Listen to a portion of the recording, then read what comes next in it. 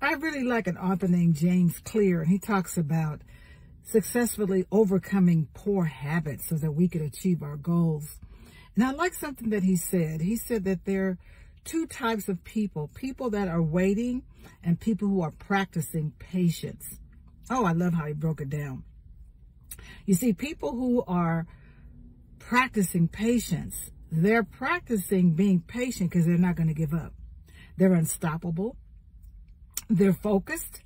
They know what they want to do, and they're practicing discipline. They're practicing being focused. They practice their skill, their craft, their education. They practice being an entrepreneur. They practice being a better parent. They practice in being better in their communication. They practice in eating properly. They practice by getting coaching and counseling. They practice by not giving up and saying, okay, let me start again. Let me tweak this. Let me refine this. Let me start all over again. They're never afraid to keep moving forward because they keep practicing their faith. They keep practicing having courage, stepping up and speaking up and getting up and just going and grinding and never being defeated. They practice it. They practice that I can do this. They practice their self-affirmations. They practice their prayers. They practice how they're going to talk. They practice their delivery. They practice their skill, whatever it may be. And so they're never discouraged because they're like, no, I know that the end is going to come. The finish line is coming. I will manifest. I will get some results if I keep practicing eating properly, if I keep practice speaking properly, if I keep practice learning this particular skill, this computer skill, this technology, this cooking, whatever it may be, I'm going to keep practicing because I expect to get results. Now, the other person is the one who just waits. They just like, I'm just waiting. I'm waiting. They get discouraged as soon as they try something like, that didn't work. Or they're just waiting on a magic pill. They're waiting on somebody to do it for them. They're waiting until the weather changes. They're waiting until the economy changes. They're waiting until they get married. They're waiting until they get divorced. I'm going to wait till the kids grow up. I'm going to wait until somebody helps me. I'm just going to wait. I'm going to wait. They're not doing anything. They're not taking any action. They're just waiting. Yeah, they're not doing nothing. They're just waiting, just sitting, hoping. And it makes me think of this message I saw online. I wish I could give, I think it was a pastor, credit for what he was sharing, but he was saying he remembered when he was a child. And he would wish I could be hungry, and he would tell his mama, there's nothing in the house to eat. And she would look, she said, yes, there is. He said, I open up the refrigerator, open up the cupboards. There's nothing here to eat.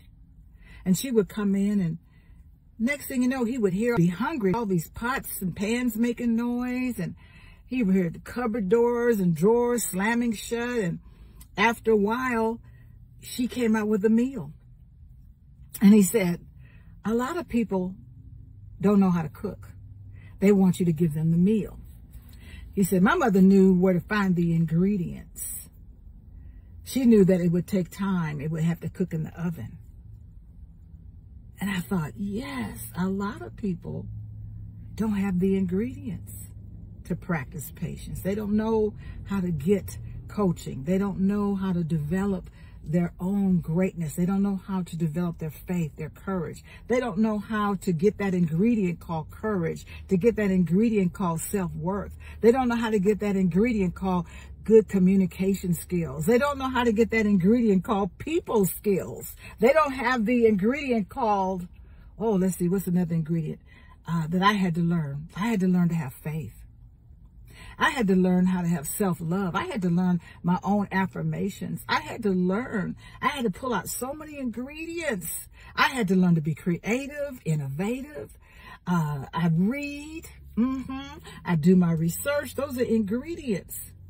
And I've been able to prepare several meals because I had the ingredients. I had coaches.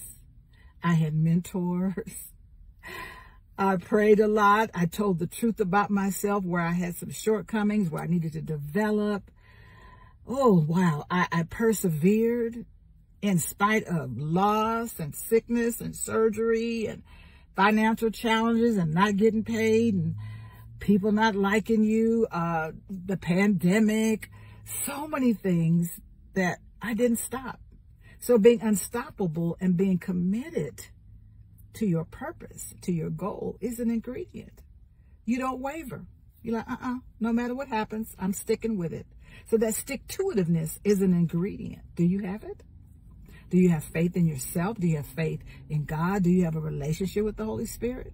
Do you have the right people in your life? Because those are important ingredients. I couldn't have done what I've done by myself.